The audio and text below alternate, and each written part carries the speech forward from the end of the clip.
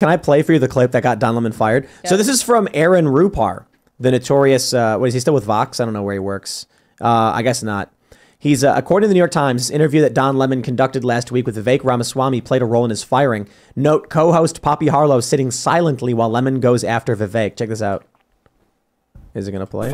I find your explanation reductive and actually insulting, including to black Americans, to say that black people today, compared to 1964, 1865, haven't made progress in part because of the freedoms we secured. And the Second Amendment was black part people, of what secured hang on, please. freedom. I cannot keep a thought if you guys are talking to me in my ear. So hang on 1 second. So to say that... Wait, I got to pause. You hear that?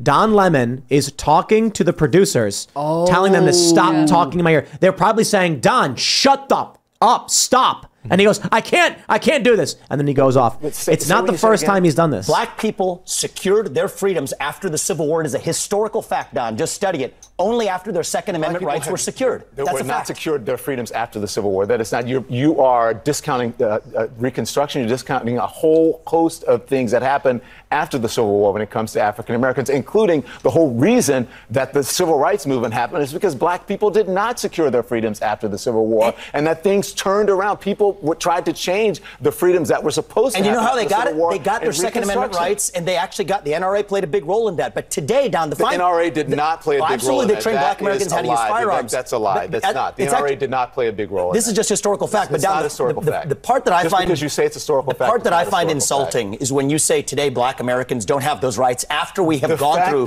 civil rights revolution in this country. You are sitting here telling an African American about the rights and what you find insulting about the way I live, the skin I live in every day. Here's where you and I have a different point of view. Black and white that black people don't have in this country, and that black people do have. Well, here's where you and I have a different point of view. I think we should be able to express our views regardless of the color of our skin. We should have this debate. I'm not saying you without me regarding you as a black man, but me regarding you as a fellow citizen. That's what I think we should see. Whatever ethnicity you are, splaining to me. Whatever ethnicity I'm. Yeah, that is bad. American, I'm proud of it, but I think we should have this debate. Black, white doesn't matter. I think we should have this debate. The content of the ideas. If you're going to do it, you should do it in an honest way and in a fair way. And what you're doing is not an honest and fair way. Okay, we appreciate you coming on. Could you imagine buying a car that's been just like stained with Don Lemon's crap? And then you're like trying to convince people you're making it better, but Don Lemon keeps crapping in the front seat. I gotta be honest, I am so sick of whatever ethnicity you are privilege. It is. Whatever ethnicity you are. Wow. No, I just want to be Poppy Harlow right now. He went for being racist without knowing what without race even knowing. He's like, I don't know what stereotype to insult you with. Like, I'm just going to assume there is something.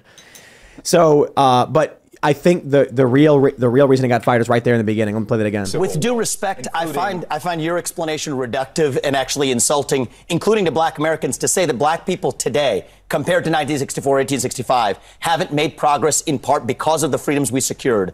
And the Second Amendment was part of what secured that freedom. I cannot keep a thought if you guys are talking to me in my ear. Right there. I cannot keep a thought if you guys are talking to me in my ear.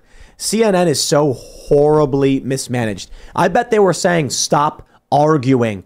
Be a journalist. Stop arguing. Ask him his views and move on. And Don was like, no, Black Lives Matter. If he asks some questions, he might know what ethnicity he is. That's right. No. It's not about who he's interviewing. It's about Don Lemon, right? He's here to make these points, whatever ethnicity you are, and move on. Dude. I think that's what's hard. He is used to interviewing guests who are maybe a little sycophantic. He's not prepared to, not that Vivek is being hostile, they're just obviously on different sides, so he's not prepared to go into an interview with someone who he disagrees with. He wants people to support his beliefs only, and I think that summarizes a lot of the hosts on CNN and their viewership, right? It is ultimately to reinforce your own worldview, whereas like contrasting Tucker was like, look, we got to talk about this stuff that's happening even if you don't like it or even if you're skeptical about it.